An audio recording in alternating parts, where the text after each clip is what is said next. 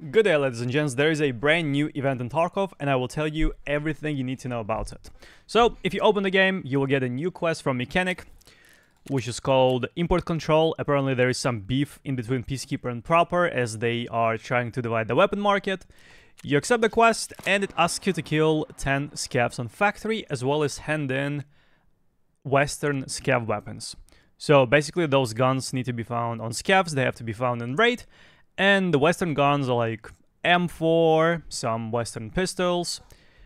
So yeah, anything that is made in the West. This is a chain of the quests. It is not a single quest. And BSG done a small tweet saying there is a chain of in-game quests. And the reward will be distributed depending on the final results of the side's contest.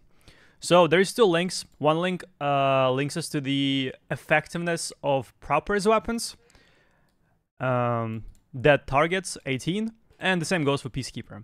I am not entirely sure how this is calculated. I think it might be to do with the boss's guards, as in one of the quests you need to kill boss's guards.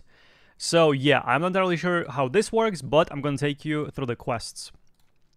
So, the first quest is very easy. You kill 10 scavs, you collect the weapons, you hand them in, and then you get 60k experience and some rubles, as well as 3 military power filter. After that, there will be a new quest available that is called What is Your Evidence?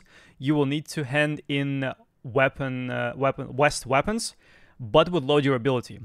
I assume it has to be below 50 durability. That's to do with reputation, like you want to lower the reputation of Peacekeeper. Therefore, you need to hand in low durability M4s, low durability pistols. And that leads us to the next quest that is called Caught Red-Handed. In this quest, you need to plant 3 Wi-Fi cameras on the lighthouse. I will leave the link to the website if you want to check it out yourself, but basically you need to go around the rogue camp. You need to plant camera right here, and right here. Once again, I will leave the link for this down below if you want to check it out yourself. After that, there is a final quest, which takes you to Streets of Tarkov, and you need to kill Basmach and Goose. Those two guys are basically Kaban's guards, so you do need to find Kaban at Lexus, and you do need to kill his guards. After this, the chain is more or less done. You should get some experience, some dollars, info folders, and the achievement. After that, you're supposed to get the achievement. So, I'm not entirely sure how this correlates to effectiveness of the weapons and dead targets, but I think this is all you need to know. If there are any news or important updates, I'll make sure to pin the comments I'll make sure to pin the comments in the comment section.